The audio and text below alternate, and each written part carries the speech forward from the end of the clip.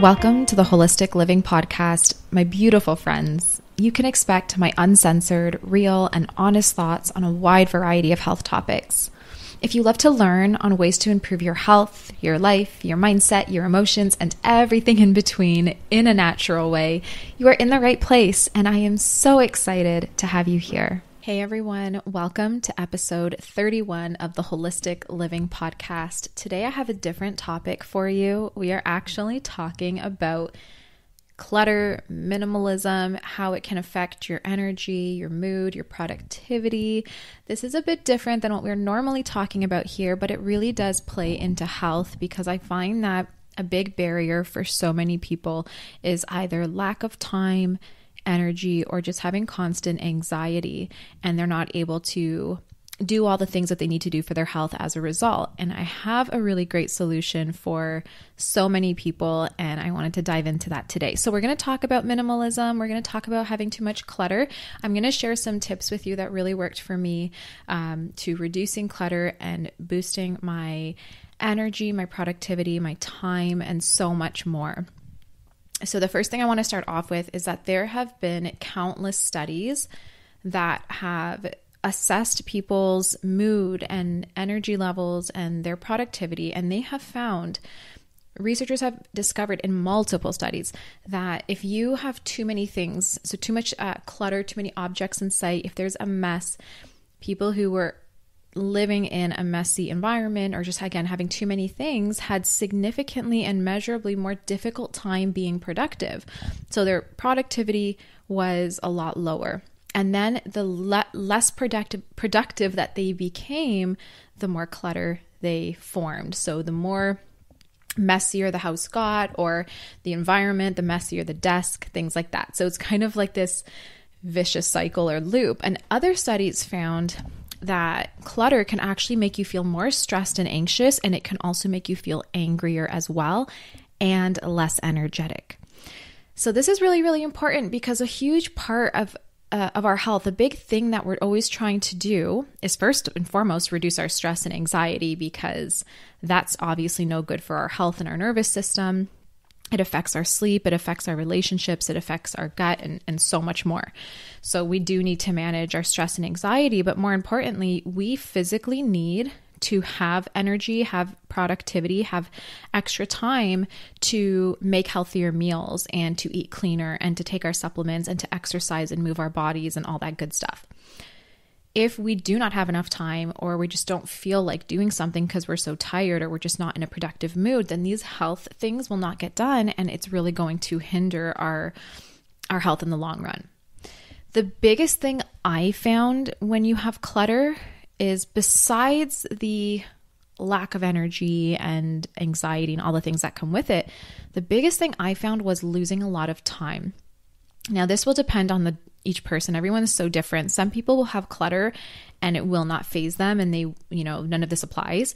Other people will have clutter and they don't like it, but they also won't do anything about it, so it's not taking up a lot of their time trying to clean. Others have clutter and then their kids are kind of just making a mess all the time and they're continuously cleaning. I was like that for a long time.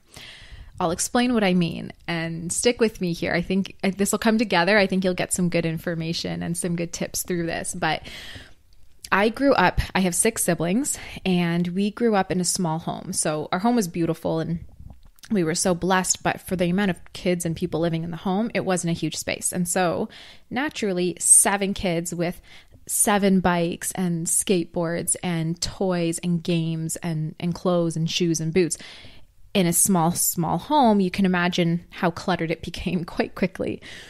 And I always was like, from as long as I can remember, so 4 and beyond, I was always of that personality and like that mindset that I wanted less clutter. And I would literally go through the house trying to throw stuff out all the time because I was like, there's just too much stuff, and I just felt anxious. So that is just naturally my personality. I also have OCD, which might have developed from childhood, who knows, but either way, currently I do have OCD, and I really am like more of a minimalist mindset. But anyway, coming back to when I was growing up, there was always so much stuff around. And I remember my mom was always like, you guys have to tidy up before you can eat. You guys have to clean your rooms before you fall asleep and things like that. Everything that a normal parent would request or require. And I felt because there was always so much stuff, and I mean, we were messy kids, we were always playing and making messes everywhere. All we were doing, or a big part of what we were doing, was cleaning.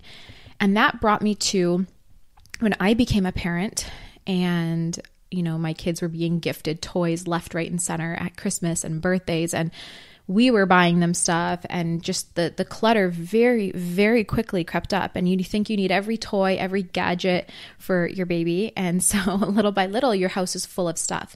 And what I realized was what my mom was, kind of going through back in the day was our entire day is literally cleaning and picking up because there's so much stuff. There's more to make a mess with. And I got to the point where when I was going back to school and I had, 3 kids and all this stuff, I was like, I can't keep up spending hours a day just cleaning. Like, it's too much. So that's where I was like, officially threw myself into the minimalist lifestyle. I don't, have like not that you have to have the minimalist aesthetic with like the modern furniture and things like that. It's more of the concept of less is more. And so slowly I started getting rid of everything. And it's funny because I just had a baby last year, my 4th, and I literally bought him 2 things. In terms of like, it was a car seat. I actually was gifted a car seat. My friend let me use theirs. So technically that doesn't even count, but, and a playpen as well. My sister let me borrow. So those don't even count, but like, that's literally all I got. I was like, we already had an extra saucer at home and we had some bottles from the other kids. So like I had so little, but it's funny because my apartment was full to the brim. I had to put stuff in storage and I had to put stuff at my mom's house just from my baby shower alone because you think you need everything. And it's just such a difference. Like going through the minimalist journey, I was like, there's too much stuff. We just can't do it. And we love it because you know what? They're babies for such a small amount of time and they use their Bumbo a couple times. They use their extra saucer a few times. They use their toy mat a couple times and then it's done. So, to spend money on every little thing I find is not just a waste of money and then also just adding to the landfills and all this stuff, but it really just takes up so much space in your home for something that will be barely used. So what I ended up doing was, I would say a good 6 years ago, after my 3rd daughter, before I had my 4th, probably 7 years ago actually, I went through everything that we owned and I got rid of clothes that you don't wear frequently. If we haven't worn it in a couple months, it's gone. Shoes, same thing. I used to hold on to clothes and shoes that my kids used to wear because I was very sentimental and I just donated those as well. Holding on to old files and things, gone. I got rid of pretty much everything. I don't really have knickknacks in the home. I'll have a couple cute candles, a throw pillow or a throw blanket, but we don't have like bookshelves of just knickknacks and things like that. Everything is just gone. Even on my kitchen counter, we have our espresso machine. I have a couple jars with my tea bags in it and a stand mixer. And like, that's it. I used to have a lot of decor and things like that I was just dusting and moving to clean under them all the time. And it got to the point where I was like, enough's enough. It's too much. So now, instead of spending hours every day picking up the same toys that the kids keep dumping out or sweeping or moving all of these objects to dust and, clean behind them, it's just a few things. So it takes you, instead of hours, maybe 30 minutes a day to tidy up collectively. So it gave me so much more time. And that's actually how I found my time to start my business. It's kind of funny because I started my business about 7 years ago. And at that time I was like, it's impossible. There is no time for me to start a business, take care of all the kids, clean the house. And then I looked around and I was like, wait, we just have too much stuff. If I get rid of stuff, I won't have to be picking up as much and cleaning as much. And it worked. It honestly saved me hours of time. And then those couple hours is what I used to actually start my business and put energy into it. So it was very productive. But another thing is the anxiety aspect. When you have a lot of distractions and a lot of stuff in your eyesight, in your vision, like what you can see, it creates like literally a scramble in your head. You cannot organize your thoughts. Now, there are a few people who actually thrive in chaos, and they actually want the disorder, but majority of people don't have that. And majority of people, they might not realize it, but if they had a really clean, tidy, organized, and minimal space, they would have a clear, empty mind to actually focus on the tasks at hand. They would be a lot more productive at work, at home, wherever. And so reducing your clutter was a huge thing for myself. And it's something that I tell everyone to do. It's huge to reduce your stress and anxiety. The first thing I do when I come home, if there's like a mess, if I'm out, taking the kids to errands, or if I'm, working and then I come home, if the kids have made a mess and I come home to a mess, there's no cooking dinner. There's no sitting down to work until I first organize and tidy up. Once my house is tidy, I can sit and I am like, I can do 1,000 tasks in a minute. If there's clutter, I'm cranky. I can't focus. I cannot come up with any good ideas. I can't even think of what to cook for dinner. It's that noticeable.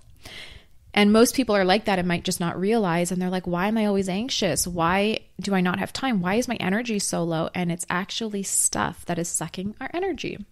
It seems, kind of crazy, but it's the truth. It's how it works. So I want to encourage you guys to think about this and kind of look around your space and say, what is in the space that I truly use, love, and cherish? And what is just there because I have it? What can I donate? And we're not trying to throw things out here. We're trying to take something that maybe you don't have joy for anymore and give it to someone else. If there's a good shop that you can donate things to in your area, that's great. If you have any kind of, there's usually like used toy drives or anything like that, you can just find things in places in your area to donate things to. In my area, it's either Goodwill, Value Village, or there's a St. Vincent de Paul, which really is great for supporting homeless. And so I will just, take something to those areas, to those places, and clear and clutter. And we do this seasonally. So another thing that I want to give you a tip for. Now, this is always going to look different for everyone, but for myself, we go through seasonal purges as well. So I'll back up a step. Christmas was the thing I found to be the most stressful. I loved and appreciated the gifts that my children would get. And thankfully, we have such a large family, which I love. With that comes a lot of gifts and presents. And when you multiply it among 3 or 4 kids, it can really add up. And they would get so spoiled at Christmas. We would be bringing van loads back home. And a huge thing for me was, first of all, guilt. I felt bad for people spending so much money on my children. But secondly, I felt bad my children having so much stuff. And then there's so many kids in the world who don't have anything. And thirdly, I felt really bad that they were going to play with whatever they got once, twice, maybe 3, 4 times, and then probably not want to play with it again. Or it would break and then we'd throw it out. So then I was thinking about the waste. I was thinking about, them not actually appreciating what they have when there's so much. The more you have, the less you appreciate it, the more you take it for granted. So those were my first thoughts. It wasn't even the clutter that got me to start trying to decrease Christmas, but the clutter was also a huge thing because after Christmas, we would be in piles of toys and things that I would be having to pick up because, the kids either wouldn't, or they would say, oh, we cleaned, and then they didn't. And I would still be finding pieces everywhere. So what I ended up doing and actually requesting my family to do is do experiences, which I said, instead of buying them toys, you want to spoil my children, you want to get them something. I'm so grateful. Is it possible to do an experience so we can go do something as a family, make memories, have an amazing time, but then not have to bring clutter home, not have to bring plastic into the home, not have to kind of buy into this consumerism that is what Christmas is all about these days. And everyone actually loved the idea. And it was so great because last Christmas, we took our kids with my sister and her kids to Legoland. We did so many outings. It was the best time. The kids still to this day have amazing memories of that, but there's none of that clutter and all that stuff that comes with it. So seasonally, we started looking at our life and saying, like, where can we decrease? Where can we balance it out? And we started with Christmas. That was really important for me because that's where majority of the clutter came from throughout the year. The second thing was birthdays. So now for birthdays as well, what we try to do is, again, my children are getting older, so it's more fun for them to actually get money. So if someone wants to give a gift, I'm like, they actually happily will take money or gift cards because they love going and spending their own money. They like buying themselves things. So that's a great way, to, again, reduce the clutter, but still have the children receive gifts. Or what we did as well as experiences. So I was asking people, take them on a date for sushi, or, if you want to do an experience, say like for my daughter, tell her she's going for high tea and take her out for high tea. So they are getting, again, awesome gifts that they're so excited about, but it's something that they can enjoy and make memories with the family. So now they still do get toys. I don't want people to think it's like this boring Christmas where there's nothing fun. They still will get Lego and they'll still get toys, but it's more like one or two things. It's not going to be unwrapping 10 plus boxes at Christmas of crazy amount of toys. I just don't believe in that. And I don't think that that's what Christmas is about or should be about, especially for us. We know Christmas is about the birth of Jesus, and I want that to always be the focus. So for my family, it's sure, here's some presents, here's some experiences, maybe a little bit of cash, whatever it is. But the biggest thing is it's not about the presents. And I found that when the children were just receiving presents, mainly toys, it just became like, what's next? What's next? They would unwrap one box to the next, not even caring what was in the previous box because they just were so excited about getting stuff. So it also helps not just with clutter, but it's helping like the children mentally. It's helping them appreciate what they have. There's so many benefits to doing this. And then in terms of other seasonal decluttering, what we do every year is with every season. So say, for example, we're moving from summer to fall and winter, and we start getting rid of like the flip-flops and the summer clothes and the swimsuits. I usually just pack it all up into a box and then just put it in the attic or even just keep it in their rooms. Now we go through every piece of clothing. If it does not fit them or will not fit them by next summer, it's gone. So we don't even keep it in the house.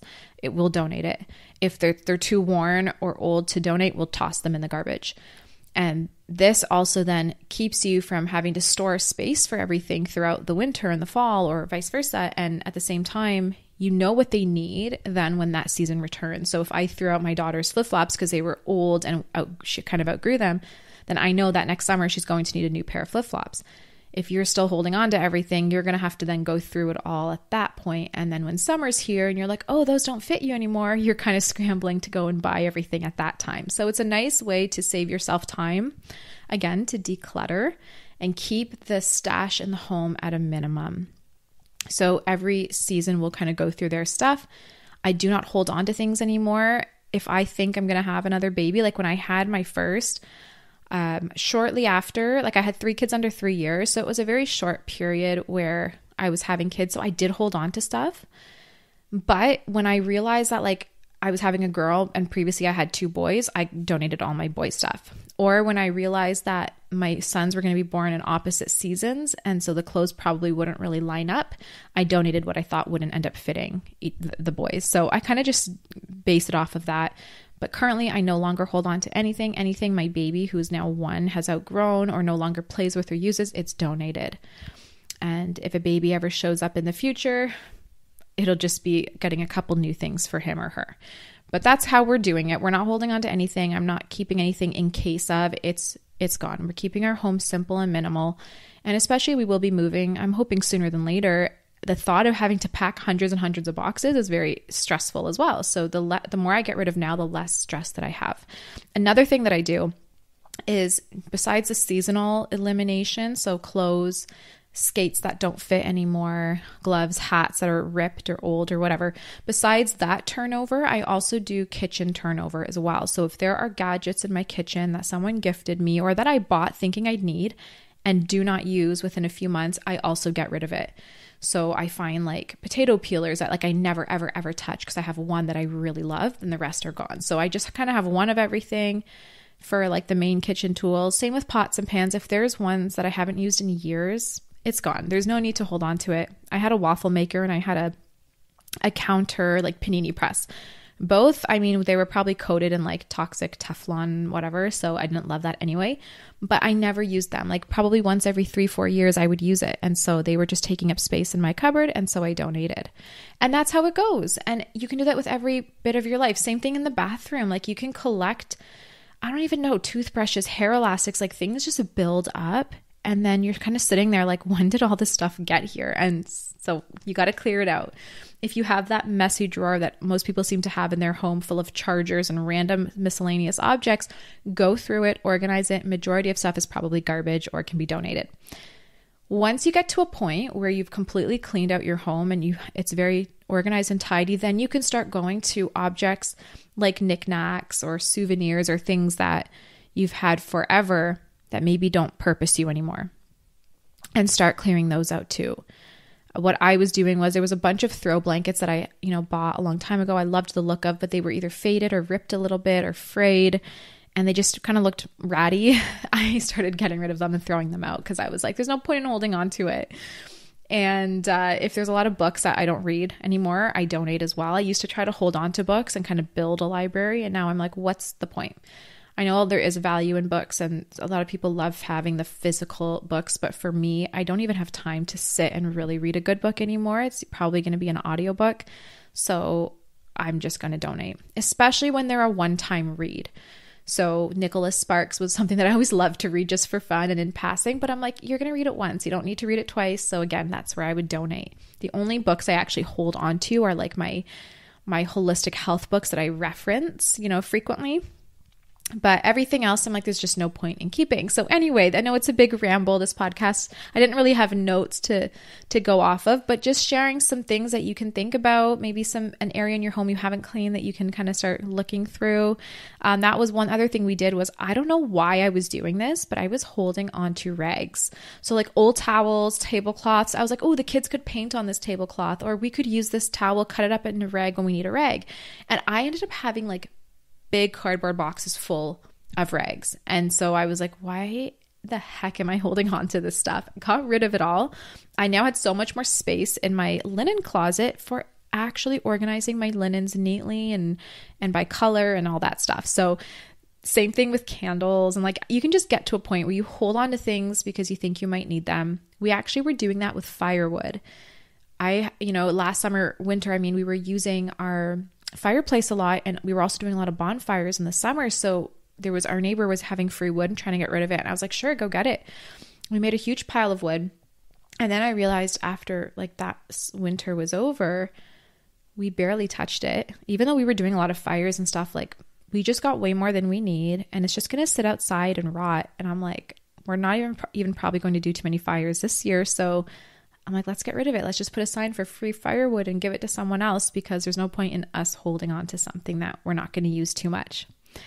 And so life becomes a lot simpler, a lot cleaner, a lot happier, more productive. There's more energy. There's less anxiety.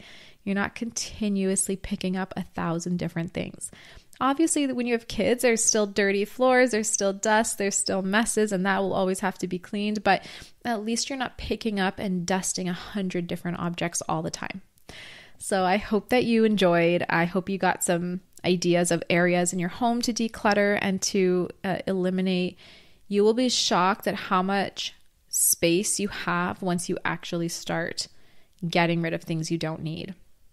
And you'll be like, oh my goodness, I actually have room in my storage closet or on our shoe rack or wherever, because you got rid of so much stuff that just naturally builds, especially when you have kids. So anyway, I hope you enjoy this random topic, but I promise you it does relate to health, especially if this is what you're using to improve your anxiety, get more productive so you can do more for your health and then have more time as well. This will work.